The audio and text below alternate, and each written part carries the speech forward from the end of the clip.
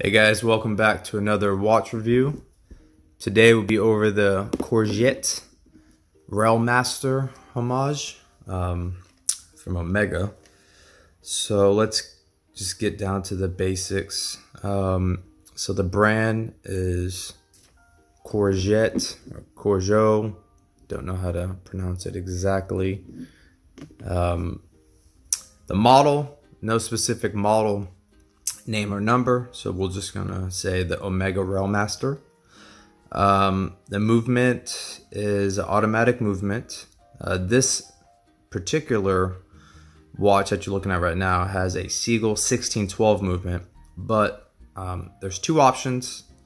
There's a Miyota 8212 and then a Seagull 1612. So there you go there for that. As far as the dial, this is the black version. There's three different colors. There's black, blue, and white. And there's also another variation as far as dials. There's a branded dial, which is what you see right in front of you with the logo. And then it's got the water resistance and it's got self-winding on the bottom. So there's the branded dial and then there's a sterile dial. Sterile dial will not have the logo for the brand, and then it won't have the information on the bottom about the movement and the water resistance. And as far as the hands go, you've got a lollipop seconds hand, and then the minute and the hour. It's just a standard straight, I guess, non-arrow, nothing really too special, I guess you can say, about those hands. As far as the markers, you've got like triangular markers, and you've got 4 printed numbers on the dial. You've got the 12 index, the 3, the 6, and the 9. Personally, that is my favorite. Then on the seconds, the markers on the seconds, if you notice, it's like a railroad. So I thought that was kind of cool, as you can tell. Looks like a railroad. And then it's also got this brushed metal look. See, you can, at an angle, you can see like the vertical brush strokes. So I thought that was kind of cool. And it's got a patina on it as far as the look of the markers and the hands have like an age vintage look. Has that yellowish orange look, so that's kind of cool. Yeah, I love this dial. It's very classic. As far as the crown, it's not a screw down crown, so I do not know how well it is at, its water resistance, but it is rated at 5 ATM or 50 meters. Now, as far as the case dimensions, so obviously the case is 316 stainless steel, as well as the bracelet. The diameter is 41 millimeters. The thickness is between 11.2 and 11.5. The reason why I've got two different numbers, because two different sources show two different numbers. So I'll just tell you what it's in between. I do need to get one of those tools, I will say, to measure, and I will be getting that tool pretty soon. That way I can make these reviews a little bit more efficient, so I can measure it right there in front of y'all instead of going by the information online.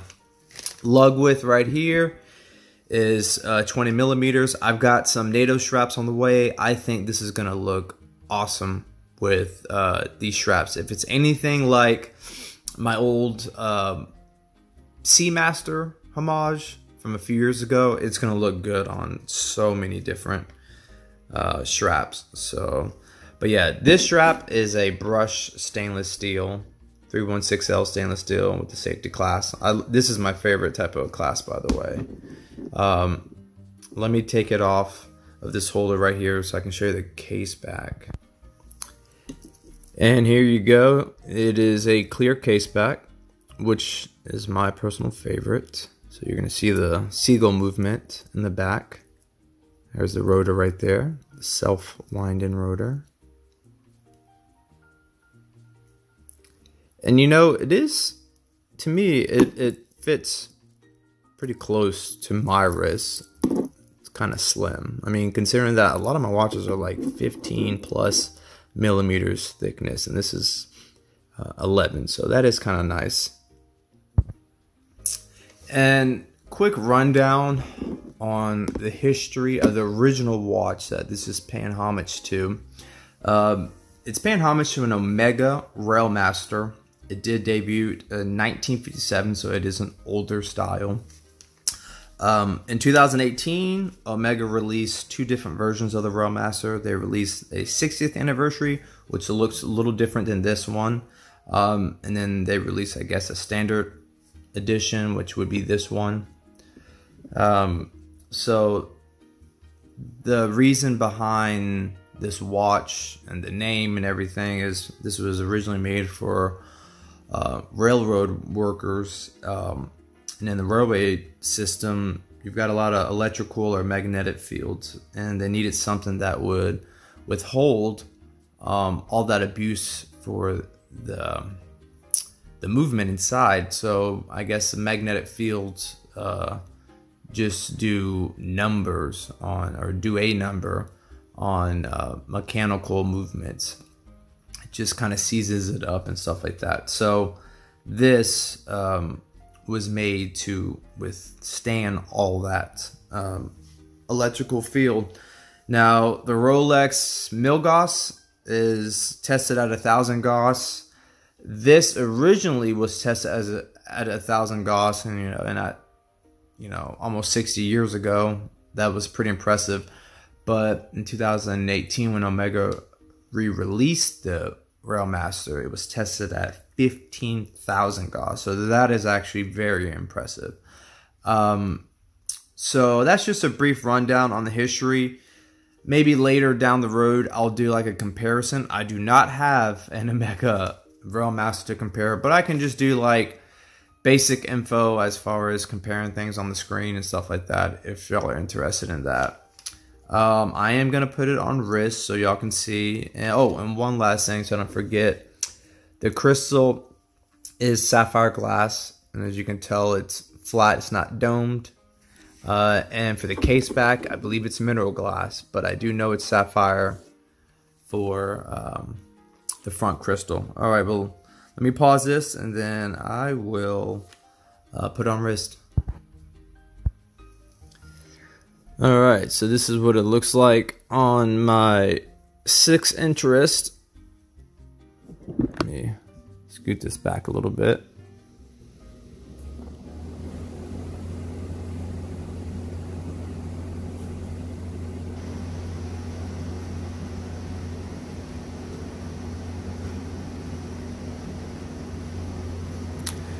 There were two strap options. There was a stainless steel and then there was a denim. And I feel like I always like to have a stainless steel with my watches, just kind of as a base. So if I ever want to change it out, I've got something that will go right to it. Even though I'm going to be wearing NATO straps with this watch probably the majority of its life, or at least for the foreseeable future, it's still nice to have the original stainless steel bracelet. So for $3 more, and ended up getting the stainless steel over the denim. And I did pay $70 on an Aliexpress sale, so that's pretty nice. Sub $100 watch, automatic movement, sapphire crystal, display case back, and then a very cool vintage retro design. So yeah, definitely. Then obviously I will include footage in natural light and in third person.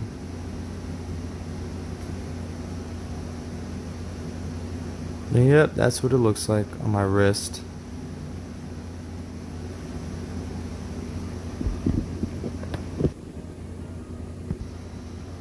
And here is the lume test. The markers are actually very good. The triangular